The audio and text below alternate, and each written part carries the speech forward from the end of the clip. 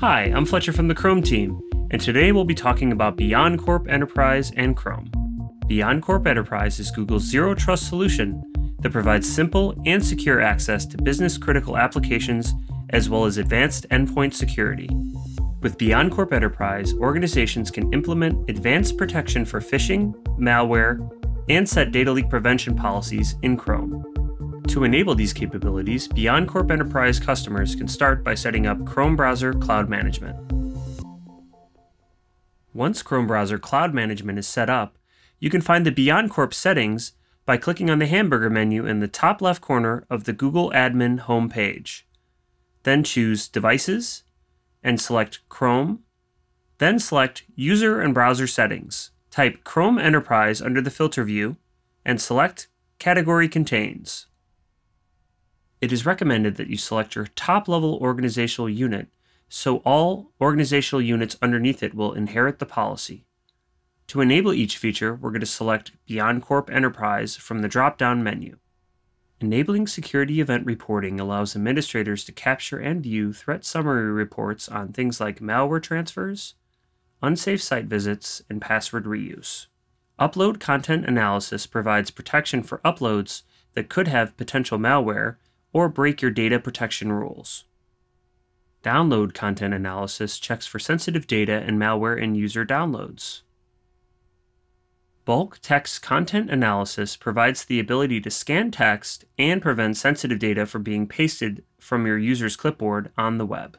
Real-time URL check detects and prevent user visits to malicious, phishing, or unsafe websites by comparing the URLs to Google's Global Threat Intelligence database in real time.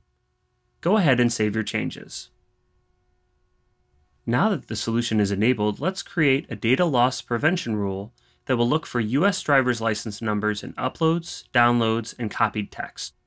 Navigate to the hamburger menu in the top left corner, choose Security, then select Data Protection. Click on Manage Rules, select Add Rule, and then New Rule. Give your rule a name. We'll title this rule US Driver's Licenses. We will apply this to our whole organization, but you could apply this to specific groups if you'd like. Click Continue. Next, select the events that will trigger the rule. Let's select File Uploaded, Downloaded, and Content Uploaded. Now let's set the conditions. Select all content that matches a default detector. US driver's license is one of the many default detectors that come built in.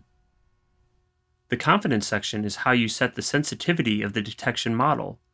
We'll leave it as likely for now, and we can fine-tune the setting later on if needed. The minimum unique matches checks for the number of unique items in the file.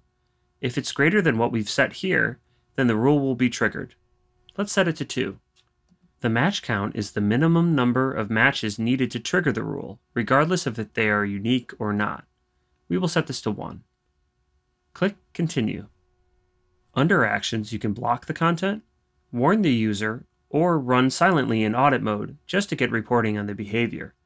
We're going to select Block Content. Under Alerting, you can select the severity level, select if you want to send to Alert Center, or if you want email notifications. Click Continue.